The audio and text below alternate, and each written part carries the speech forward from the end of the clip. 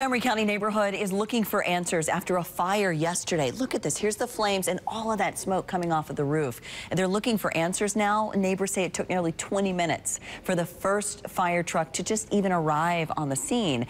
And the what ifs leave people wanting action. Steve Mailing found out why it took so long. You're looking at the moment a fire sparked in a Montgomery County subdivision.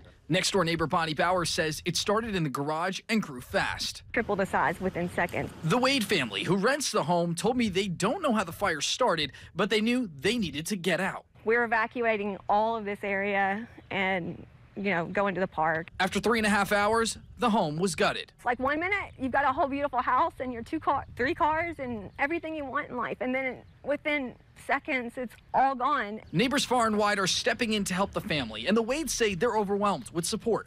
But the response to the fire has neighbors concerned. It seems like it was about 20 or 25 minutes before the first volunteer fire department came. Since the subdivision falls within county lines, the burden of response falls on county departments, which are all volunteer. The closest station to the home was about 10 minutes away. But there's one closer, about 7 minutes away, but it's the city's department.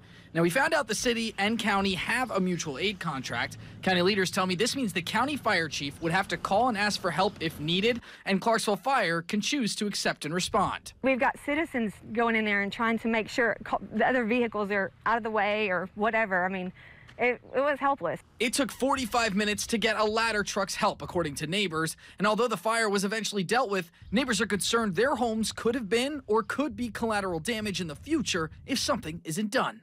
This is supposed to be first on the priority. This is safety. This is safety about rescue. Montgomery County leaders say they don't have any fire department volunteer shortages on their hands. For WSMV4, I'm Steve Mailing.